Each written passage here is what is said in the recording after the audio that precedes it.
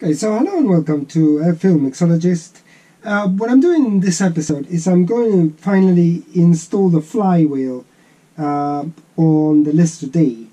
And the technique I'm going to use is, because today is quite a hot day, probably one of the hottest days in the year. It's when I'm doing this job. And so what I have is I'm going to use a kind of what I call the temperature difference method. So I've got the flywheel right in the sun, in the hottest place that I can find it, so that it really warms up. That metal expands in its entirety, and this in a relatively cool workshop. So therefore, this will allow me now. I'm gonna basically smear this in oil.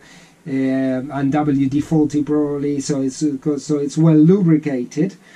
But one of the things I need to show you is all the things that I've done to get to this stage, because let's say the flywheel was a bit damaged. So let me show you a bit close up some of the damage.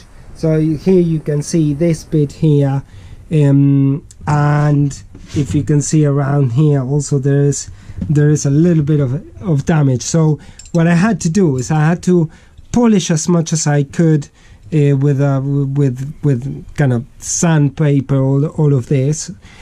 And also what I had to do, because I had to take the old key out, so this is a brand new gib key here, but what I had to do is I had to make sure that the new key fits the keyway, which before, and that it slides in and out. This is quite important. And the way that I had to do this, I had to file this and file it down. I had to file this down as well. So it was a bit of an iterative process trying to get this through so that the keyway can fit okay. I also trial fitted it in the flywheel, and that is okay. So now what I need to do is, obviously whilst the flywheel is outside and it is and it's getting hot, so that metal would be expanded compared to this one. Now I need to lubricate this and get this into a position where I can fit the flywheel quite comfortably. And then I would have to start. It'll make it more awkward to move the motor once I install the flywheel, but at least technically you can fire up the motor with the flywheel. You can't do it without a flywheel. I wouldn't do that. But those are the processes that I had to do before kind of doing this. So let me see if the flywheel is hot enough. I'm going to lubricate this, and as you can see it's quite clean, but I'm going to lubricate it really well so that lubrication is not a problem. And then I'm going to bring the flywheel and install it in here with the new gib key. Okay, so now it's the moment of truth.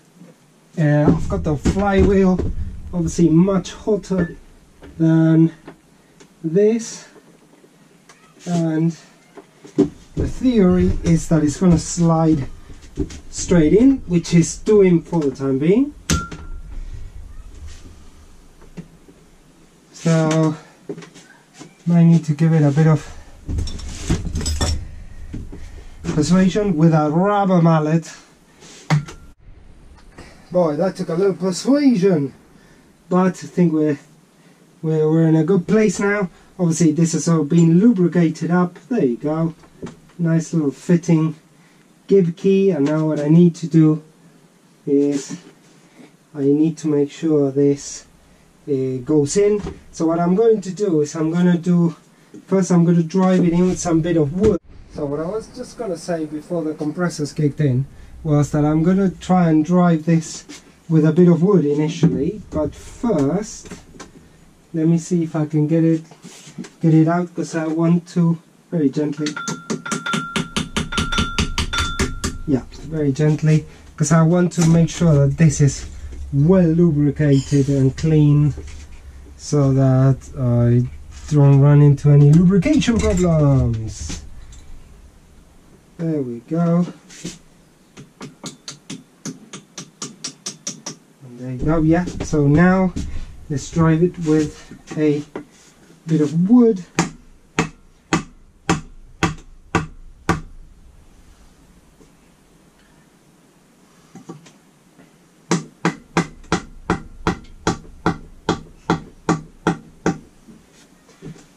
Okay, well, I can safely say that that isn't going anywhere.